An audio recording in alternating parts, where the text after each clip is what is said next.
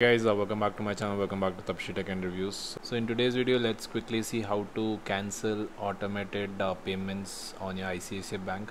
So if you have registered or mandated any of your loans or any of the business to deduct automatically from your account which you have done via net banking, I'll quickly show you all how to cancel that. So it's called NACH payments, which stands for National Automated Clearing House, and it's owned by NPCI, National Payment Corporation of India.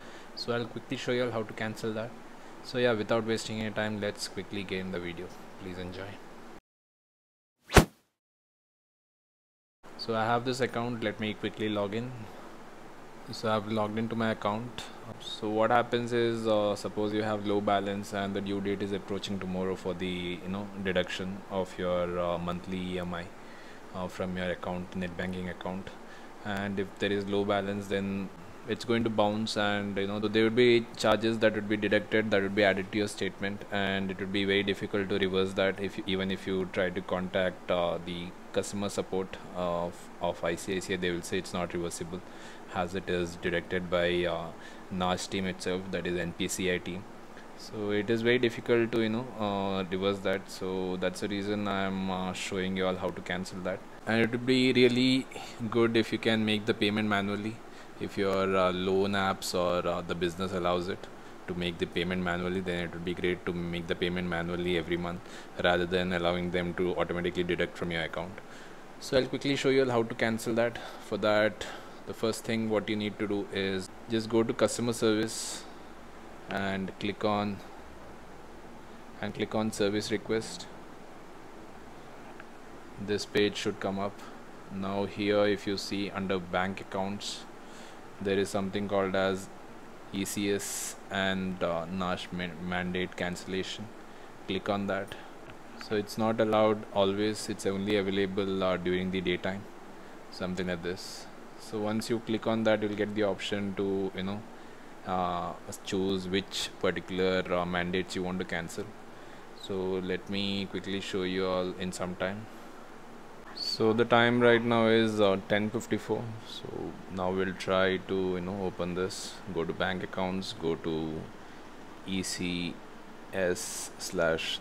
mandate cancellation. Click on that. As soon as you click on that, so you'll get a drop down option. You'll have to select your bank account. So let me select that and come back. So after selecting, you will see something like this. So here they'll list down all the mandates that's available for this particular account in ICICI. So you can choose this one. I've already closed this loans, I've not removed it, so I'll have to manually remove them in that case. So once you select and agree for the declaration, you can click on submit. So once you click on submit, there would be a OTP. So after entering the OTP, you can just scroll down. So when you scroll down, you'll see a submit button. Click on that submit button